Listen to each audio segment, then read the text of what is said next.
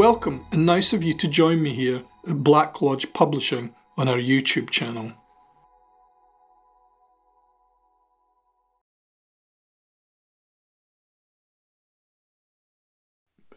Tonight's talk is the first of two, and in which I would like to give a very brief overview about some of my own esoteric work, especially in relation to my interests in Egyptian iconography and texts, and more specifically on how to access the Duat, or the netherworld.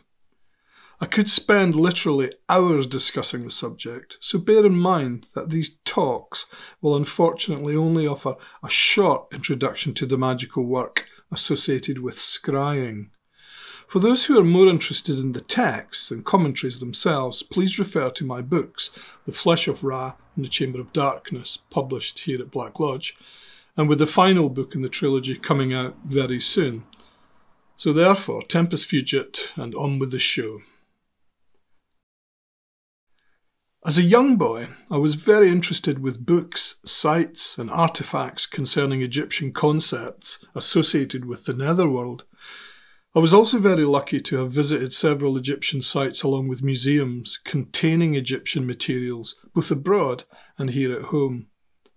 Being schooled in Edinburgh, there's a nice collection of Egyptian archaeological and textual materials on display in the National Museum of Scotland. And on most Sundays, I would trot along to view, draw and make notes over and over again of the artefacts. However, it was not until I was studying classics and ancient history at university that several new translations of hieroglyphic texts began to appear, and with which I could then compare my own knowledge with some of the originals that I had seen. For example, many of you listening will no doubt be familiar and possibly even possess some of the early Egyptian classics, such as those of Wallace Budge's Learning Hieroglyphics, his translation of the Papyri of Ani, the Book of the Dead, otherwise the Book of Coming Forth by Day, also his Gods of the Egyptians, Egyptian Magic, his 2 volumes on Osiris, and his wonderful but early translations of the Netherworld texts. These, along with many of his articles and books, are now well over 100 years old. And today, hieroglyphic translation methodologies have developed significantly, although for textual work, I still refer to Sir Alan Gardner's standard Egyptian grammar. Yet there are, nonetheless, many other more up-to-date works now available for study of Egyptian glyphs and grammar.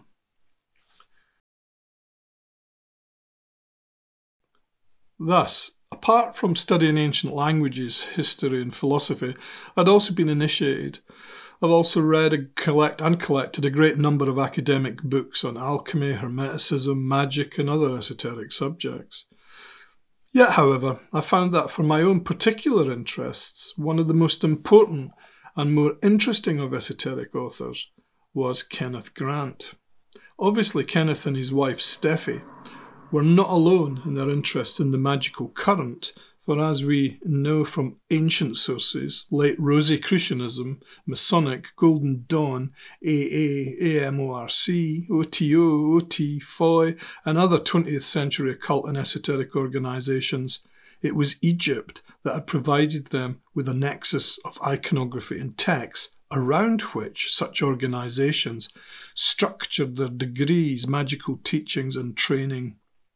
Although more importantly, these texts showed that a revival of deep theosophy concerning the mind, soul and body was therefore, from an Egyptian perspective, a very useful avenue for further esoteric creativity.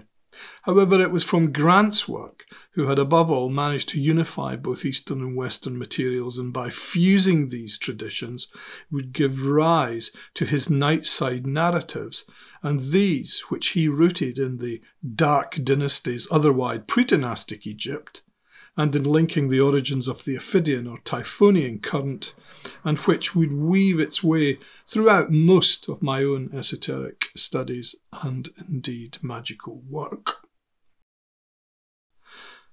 Therefore, the evidence and tools I used to write my own 2 Typhonian-inspired Egyptian works, The Flesh of Ra and Chamber of Darkness, were found on pre-dynastic iconography, that is the earliest rock carvings and pottery, ancient Nubian Egyptian astrosophical magic, dating at least to 6500 to 3000 BC, along with the pre-dynastic assemblages from Nabta Playa, Hierakonpolis, and pottery from the Kada 1 to 3. The later hieroglyphs and iconography from the pyramid texts, coffin texts, also along with various other netherworld texts and later papyri, monuments and other miscellaneous objects were also used in composing both books. So the earliest hieroglyphic texts are those of the pyramid texts.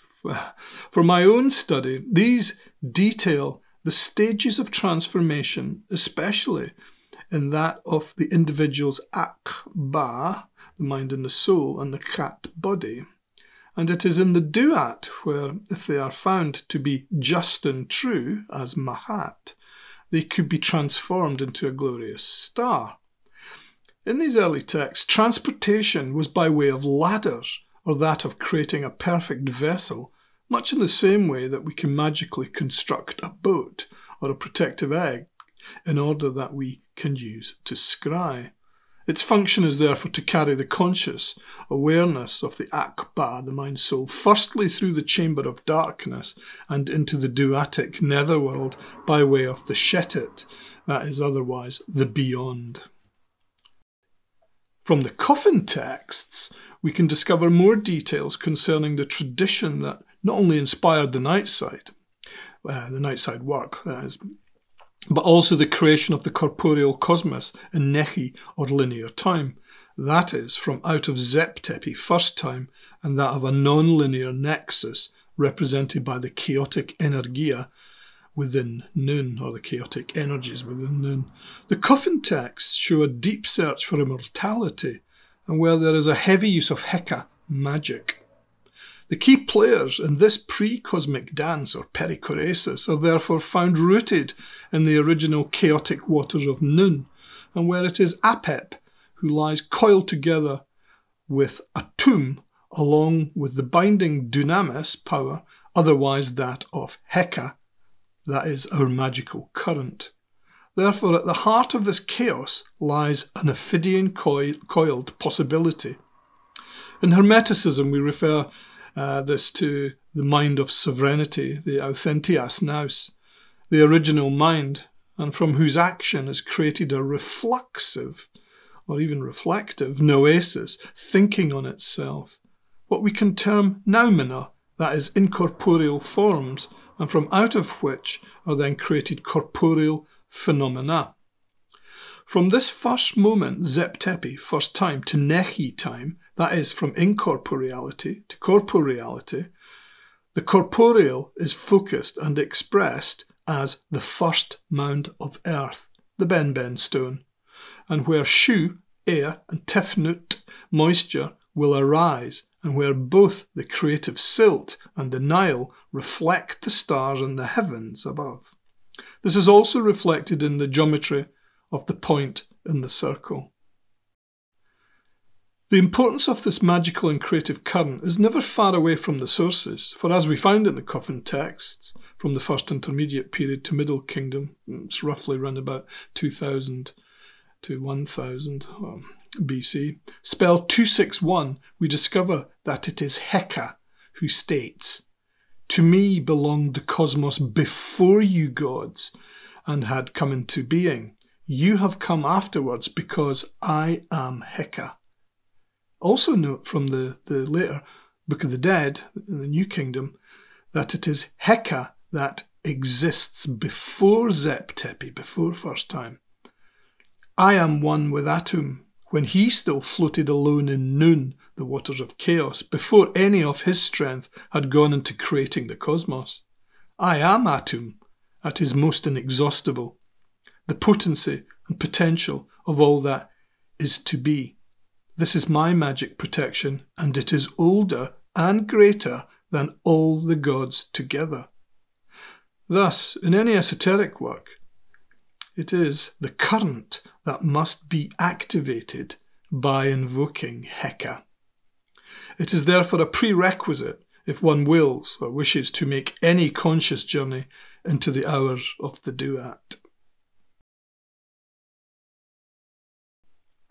The Book of the Dead is basically an initiatory guide to be used for the magical instruction of the practitioner's akba, the mind, soul, and the khat of the body. Knowledge of the book prepares the individuals for a test. It is therefore through formal study and praxis that one must learn to use it. Like the Duatic netherworld books such as the Amduat and the Book of Gates, we begin to see the importance of what we refer to as the alchemical lake of fire. This is a place not only of regeneration for Ra and his blessed followers, including those who are scrying, and to whom it provides the nourishment and cool water, but it also is a place of destruction, especially for those who are damned.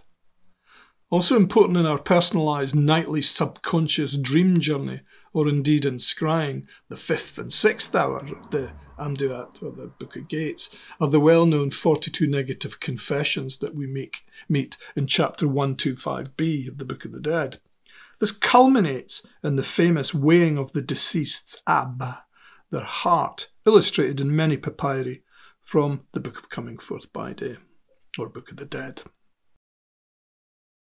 An important aspect to any magician's work is in that they must originally learn the function of their own apprenticeship, and wear certain guilds of their praxis, for indeed it is not only through thinking, but also through the hands that make structures and magic objects. These will become symbolic metaphors that provide a direct bond between the body, the corporeal, the khat, and the incorporeal ach and ba.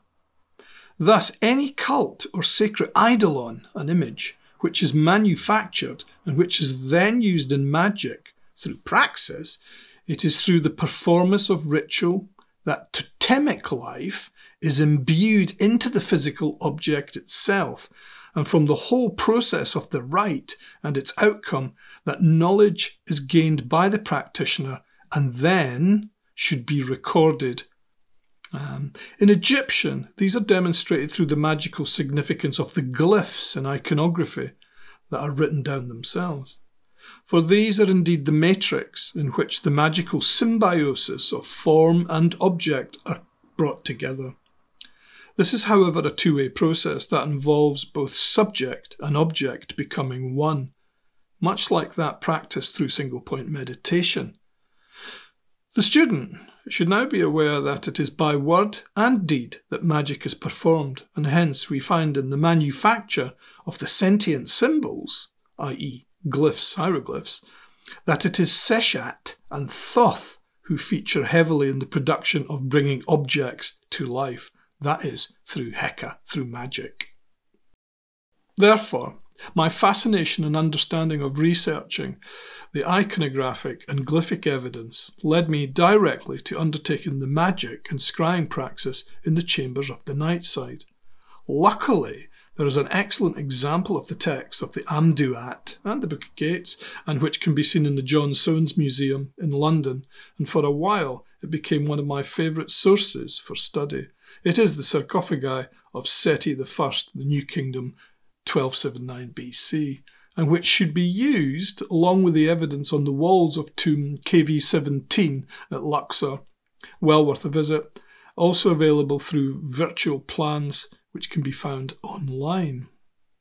My own practical aim was in magically recreating the mehen serpent bark, in which could be used as a protective shell or veil, and wherein the akba, like the seed within an egg, could be alchemically nurtured in order to attain a higher level of consciousness.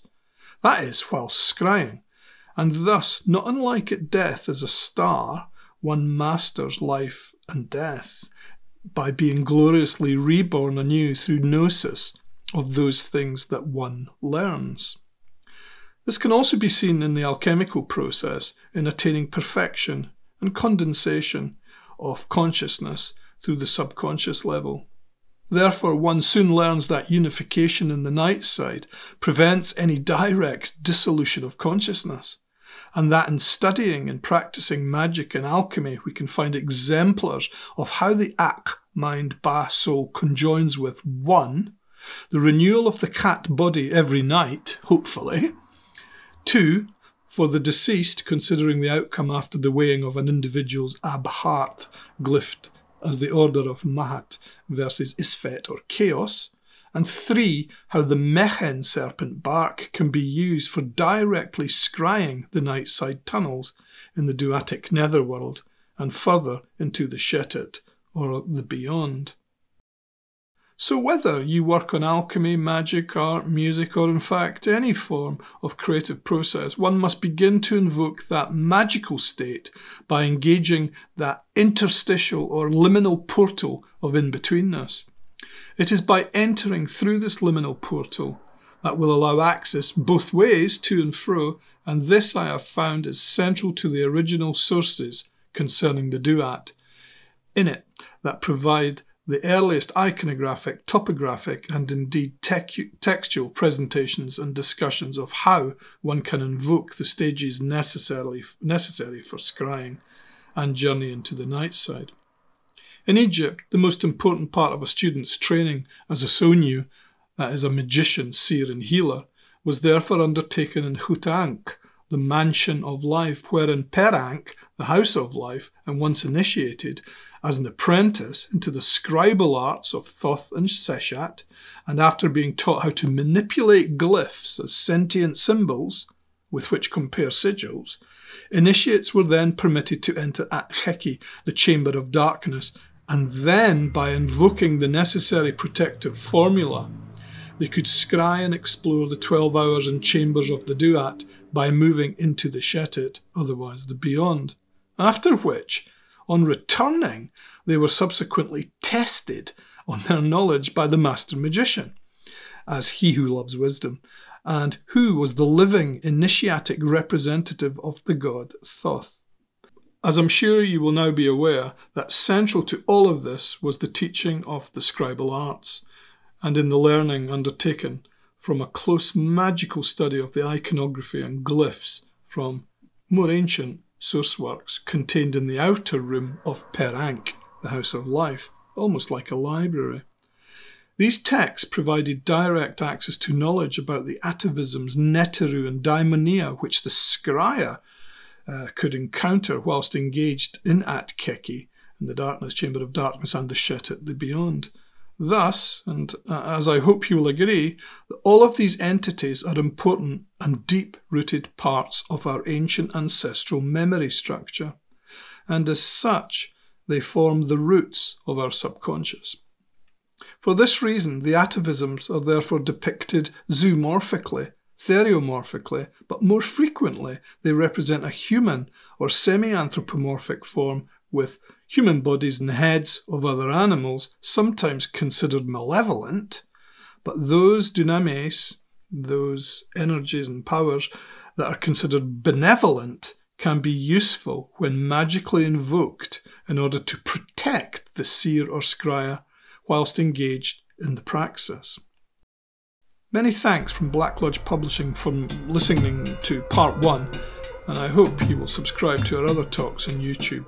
Hope to see you soon for part 2. Thanks.